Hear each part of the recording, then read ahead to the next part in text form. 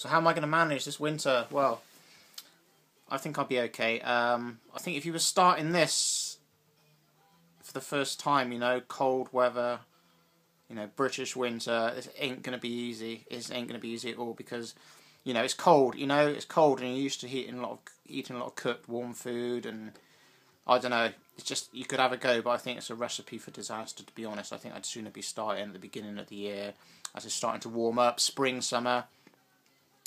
And yeah, that's just my opinion. I reckon it'd be a good start to start then, rather than at the end of the year now, you know.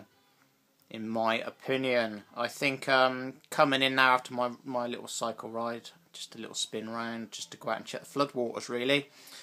I've come in, I think when you get inside the house out of the cold and you start to warm up, then a certain craving, like, cause when I was out on the bike I was cold and I was thinking, well no, not cold, uncomfortable cold, but you know, it's cold and I can feel the cold on my face, etc, etc. I've been in colder situations than that this morning, but I was kind of dreaming of a nice bowl of warm soup or something.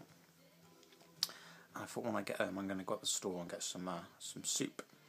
But now I'm inside and I've got up to temperature, room temperature, and I've just made myself a nice 20 date and banana smoothie in the old Vitamix. I'm just going to glug that down now, and I think I'll be fine, you know. So, you know, people chomping on warm food, and just, you know, I just talking about the people on the Western diet, you know, chomping on all the fatty slodge still over winter, you know, and complaining about it being cold and stuff. I mean, you know, the less of that I'm putting down my neck, the better I feel, because, you know, you're getting like nutrient-rich blood, oxygenated blood around your body, so much easier and faster, because you're not blocked up, your arteries and veins aren't blocked up with fatty crap, stodge, sludge, so you're just going to be functioning better.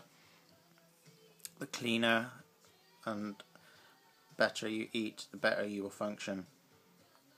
So simple. Clean food, clean living equals better performance and better living. Sounds good, huh? So, just going to carry on battling along like I am all through winter, even over like Christmas break and stuff. Not going to be eating anything different. Just every day carry on like I am now, you know. Happy, huh?